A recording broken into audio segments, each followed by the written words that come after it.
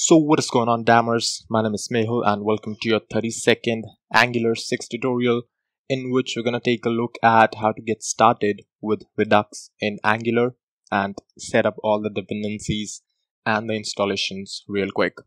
So let's get started.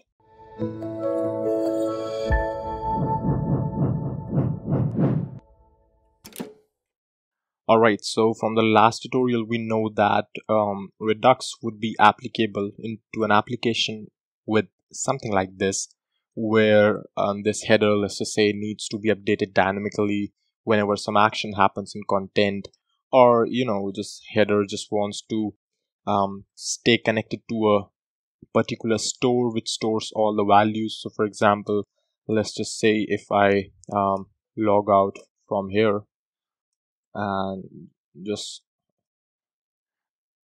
don't mind the handwriting, just log out, and this should be this is an O.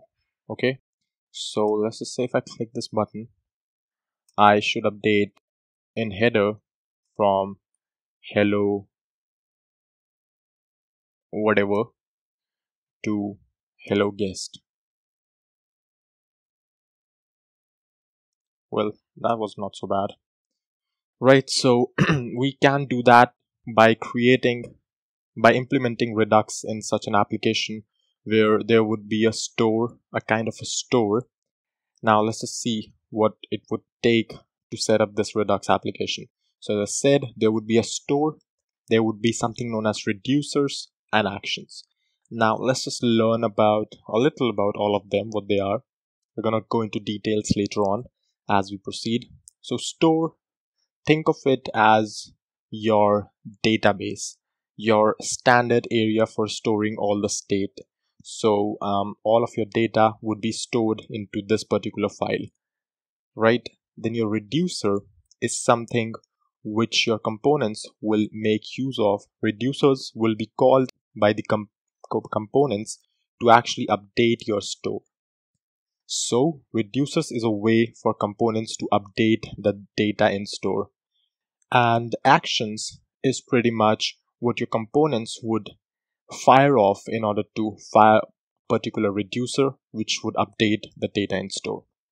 So let's just see how we can set up such a system.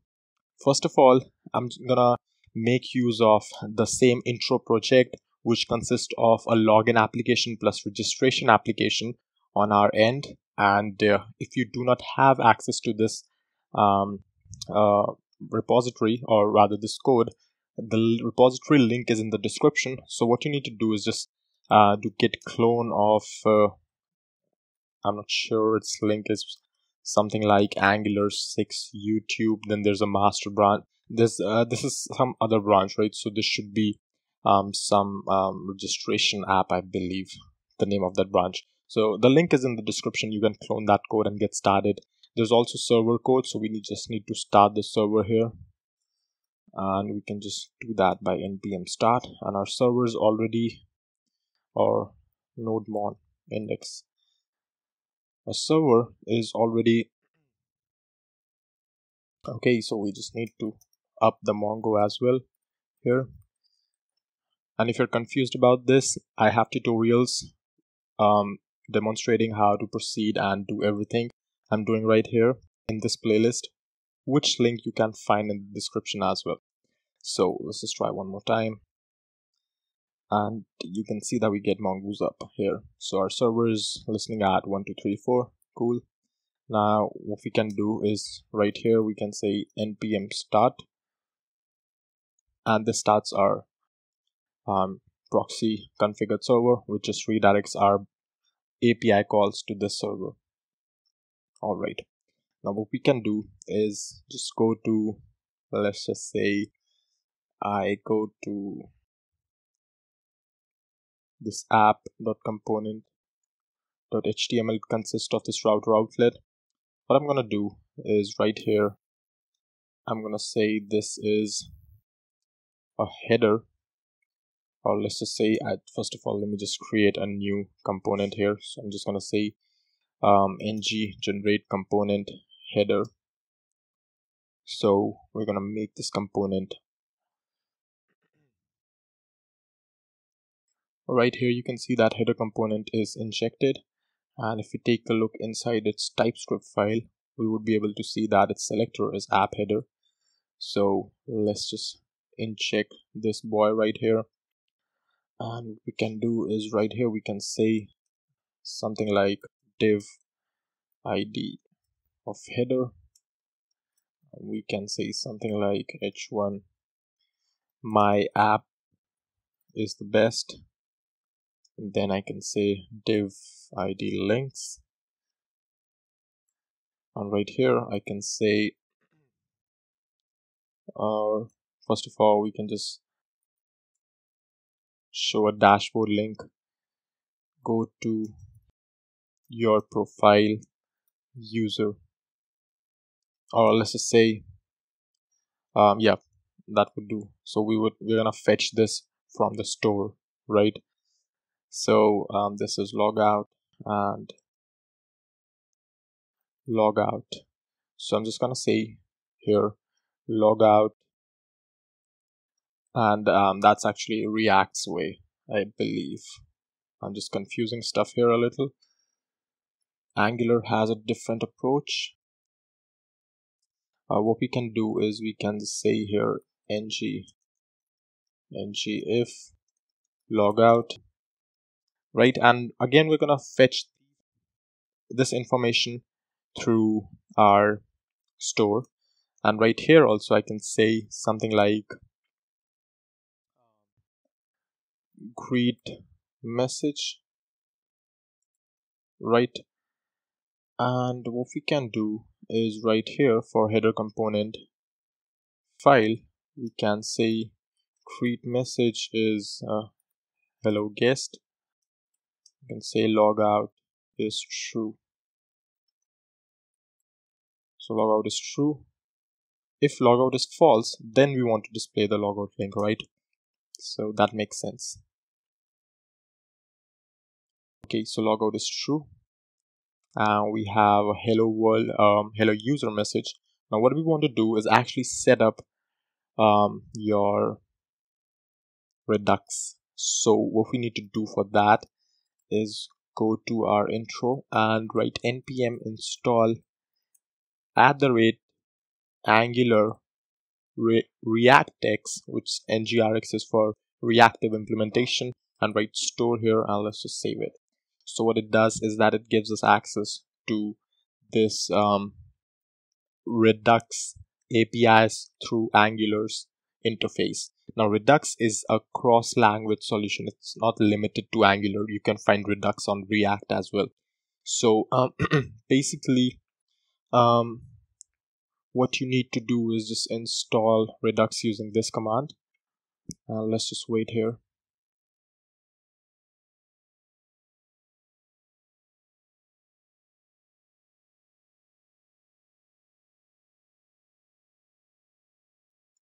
Okay, so once that's done, what we need to do is just go to let's just say app module.ts, and right here I'm gonna need to import some stuff. So what I'm gonna do is import something from Angular store, and what we're gonna import is store module right here. So what the store module does is that it allows us to create a store, provide a store to your application, and pretty much write the reducers for that as well here. So we're gonna say store module.provide, or actually what happens is that this provide store, I believe, was a method which was, I guess, in the previous implementation. So I believe if we take a look here to our package.json file, you can see that our ngrx store is 4.5.2. so above 4 there's a little change in the implementation of this store module thing. So what we're gonna do is, instead of writing provide store, we're gonna write store module.for root, and right here we're gonna pass in our reducers, right? So here this would contain our reducers. So we can just pretty much import them as well later on when we create some reducers. And then we can provide some options here as well. You can see right here we get a help here. So inside our configuration, we can provide an option for initial state.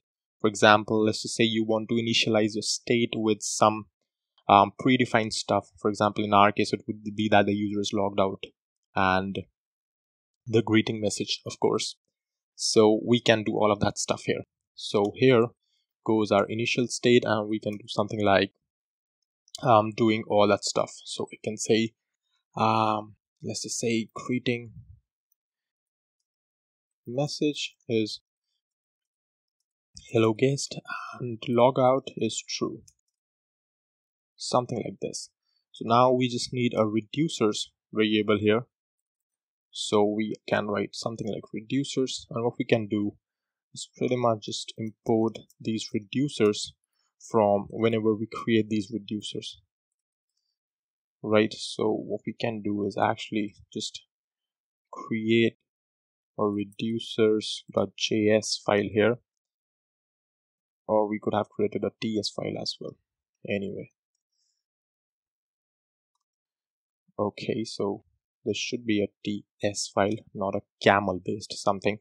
So what we're gonna do is inside reducers, we're gonna pretty much write our simple functions which would actually dispatch actions which would update your store. So these functions would be similar to what you have seen so far.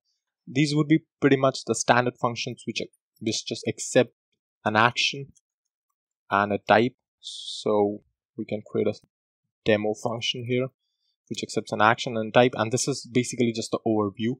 And what we're going to do is switch over that action.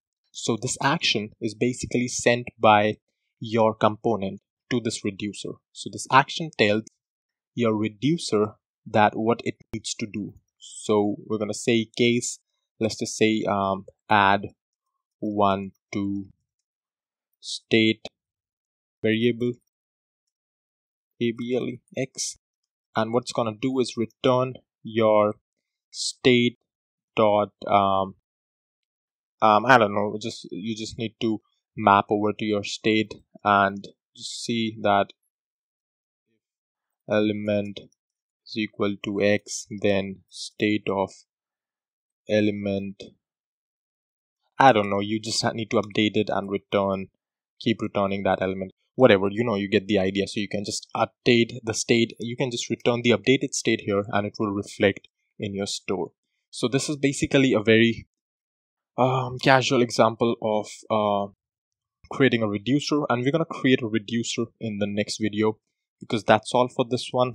And in the next video, as I said, we're going to create reducer and make this thing a little bit workable. So I'll see you then in the next video. And one more thing, if you like this video, then don't forget to subscribe and press the bell icon to receive instant notifications.